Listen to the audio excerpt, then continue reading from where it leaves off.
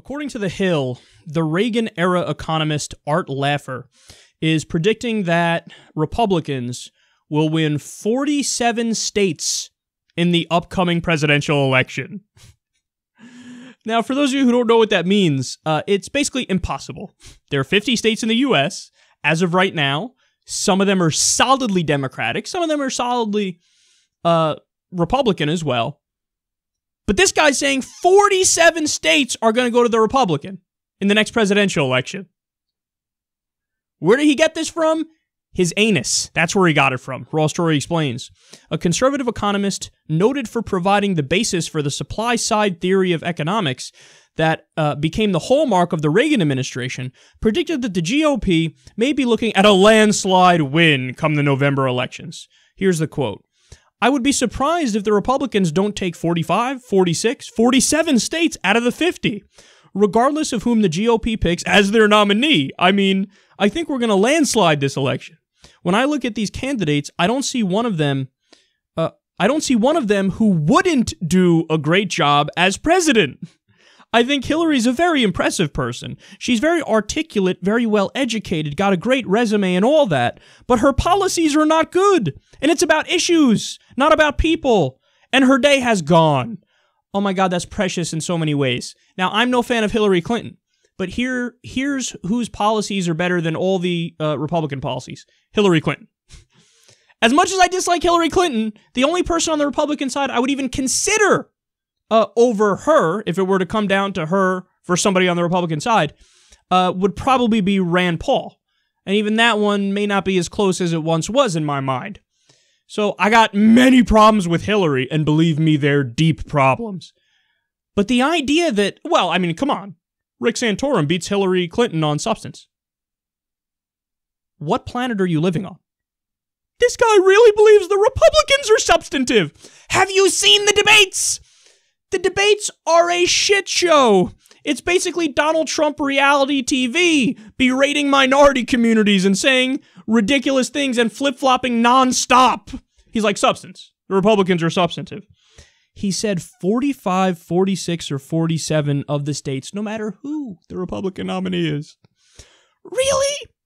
Mike Huckabee versus Bernie Sanders? That's going to go 46, 47 states to Mike Huckabee? Oh my God, that's the stupidest thing I've ever heard. So, here's the whole point of me doing this segment. Art Laffer and other Republican pundits, commentators, economists, politicians, you name it.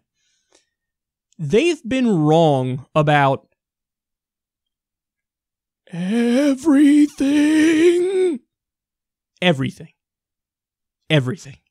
His economic theory has been debunked repeatedly. Every time we've done what this guy likes, it's been disastrous consequences. We did it under the Reagan administration. What happened? Ballooning deficits, ballooning debt, and then we had a recession the second Reagan left office. It was a boom-bust cycle. Why? Because this is the jackass who says, deregulate everything, cut taxes for the rich, and then watch revenue flow into the government and the economy will roar free and we'll have endless growth. But wait, every time we did that, what happens? Boom-bust cycles. The economy takes off temporarily, and then it crashes. Why? Because you didn't regulate it. It's not real growth. It's basically monopoly money. And that's not a long-term strategy. That's not a long-term solution. And the idea that you cut taxes but increase revenue, that just makes no sense at face value. So you're going to cut taxes. That means you're cutting revenue to the government, but that's going to increase revenue. Cutting revenue is going to increase revenue. No, but that's stupid. That's not true. We know it's not true. That doesn't happen. It's a contradiction. How do you not see that? Because you know what they argue, right?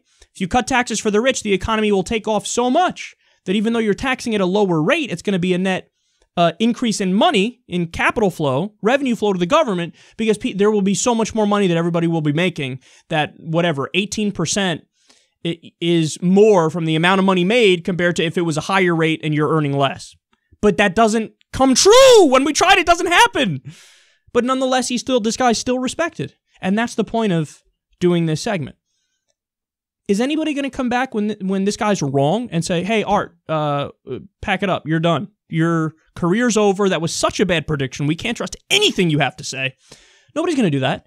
I guarantee you this guy and his fat face is still going to be showing up on Fox Business Network, Fox News, and he's still going to be viewed as an expert, an economist, even though all of his predictions have been wrong from day fucking one. And we see it time and time and time again. If anybody on the left made this bad of a prediction, their job's gone. If anybody on the left does anything wrong, look at Bill O'Reilly versus Brian Williams. Brian Williams lied about personal shit, suspended, and then demoted. Bill O'Reilly lied way more about way more serious stuff. Not even a slap on the wrist. Nothing. Different standards for the right and the left. The left, if you get something wrong, you're done. We're dismissing you. It's over. The right, you can be dead wrong about everything every time you open your mouth, and there's no consequences. So, for example, Glenn Beck predicted a landslide victory for Mitt Romney. Rush Limbaugh, same thing. Predicted Mitt Romney was going to win in a landslide. George Will, who's viewed as an intellectual of the right, predicted Romney was going to win in a landslide. Dead wrong. There were, out of 27 polling agencies, all but about 2 said Obama was going to win by a decent amount. So there was no factual basis to make that prediction, but they made it, and then when they were wrong, no consequences. Larry Kudlow said that, and this guy's a CNBC host, he said that Romney would win with, I think it was over 320 electoral votes. Now, not only is this guy still on the air, still wrong about everything he's ever said, he's even considering running for Senate now. And if he were to run for Senate, he'd have a good chance at winning. Why? All of his buddies in big business will give him tremendous amounts of money, so he'd probably win. There are no consequences for the right. There are none. You can be wrong about everything, objectively, empirically, factually. It's irrelevant. They don't care about facts on the right. Instead, they get to say this, and nobody holds them accountable, which is pathetic because the whole job of the media is to fact check, is to give information. And if they were doing their job, it would be nonstop fact checks of the right, and you'd be able to dismiss them based on that. But you can't do that because, oh, God forbid, they might say you have a liberal bias.